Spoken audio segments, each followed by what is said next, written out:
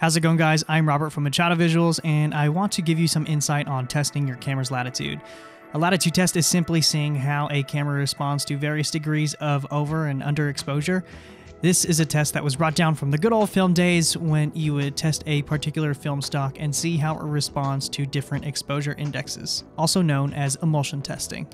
If you're familiar with the FS7 in Cine EI mode, it's a similar concept. A lower exposure index allocates more dynamic range to the shadows, while a higher exposure index will give you increased highlights. This is why cameras like the Alexa are so sought after, because they have an incredible amount of latitude.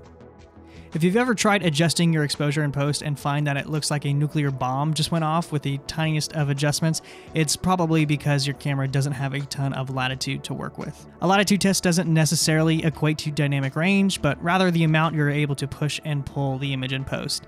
This information is extremely important so that when detail is at one end of the spectrum, you know to what extent you'll be able to extract in post if needed.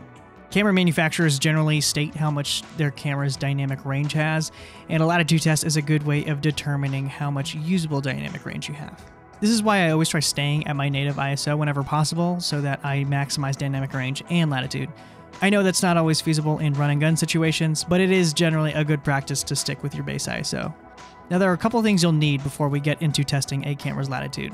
First off, you'll need some sort of color chart and a gray card.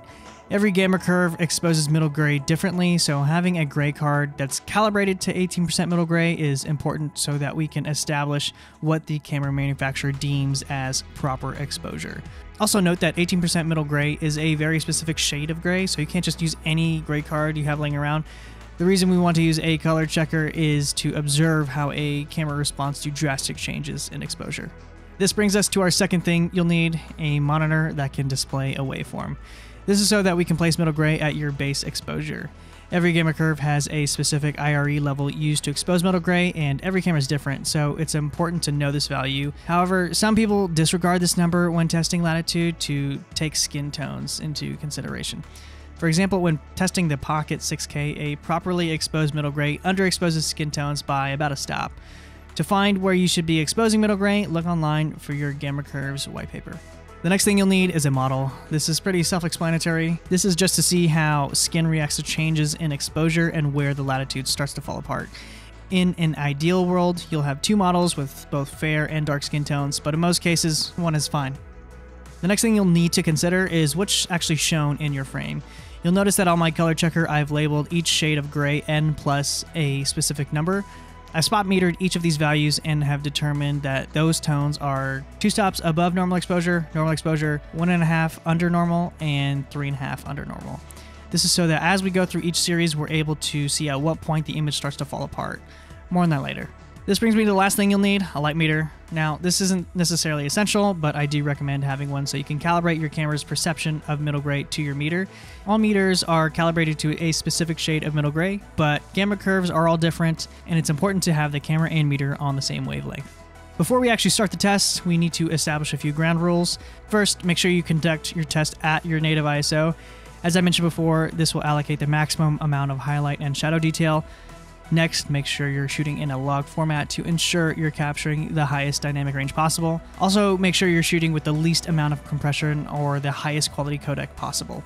And finally, try using lenses with T-stops if you can. T-stops account for light transmission through the lens, so your exposure is calculated and accurate. Using a lens with regular f-stops wouldn't be the end of the world, but you might have slight discrepancies when adjusting exposure.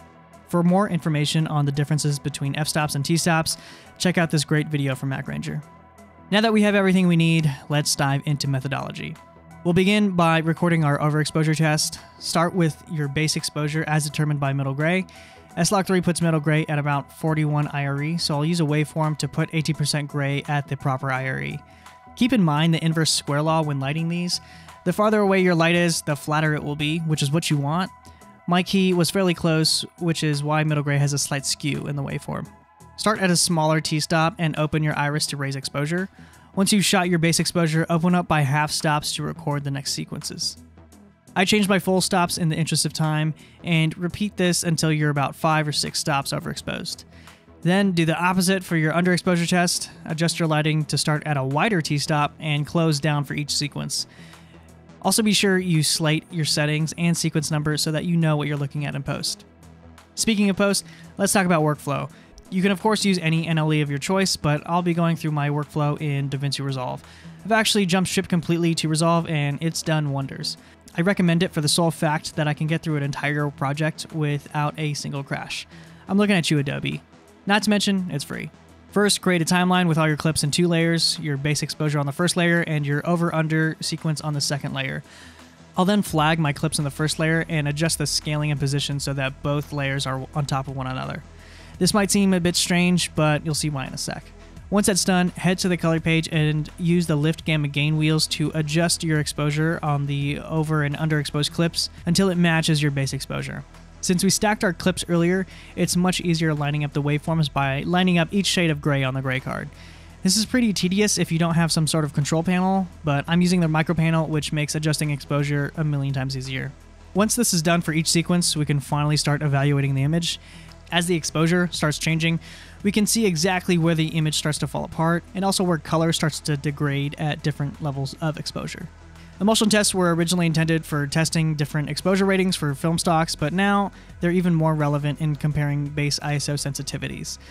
Now that camera manufacturers are starting to implement dual base ISOs in their cameras, it's important to understand how these different sensitivities affect dynamic range. For instance, when examining the FX9 dual base ISOs, I can see that the high base ISO of 4000 loses about a half a stop of highlights, but has a nearly identical noise pattern to the low base ISO of 800.